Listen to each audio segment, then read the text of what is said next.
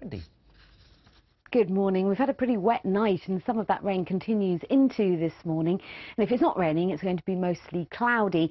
The next batch of rain looks like it's going to show up from the south. Just how far north it gets is still open to some question. It could get to London, but it's more particularly for parts of Sussex and Kent. And actually further north of London, you could actually have a pretty decent day with some sunshine and temperatures 7 to 9 degrees.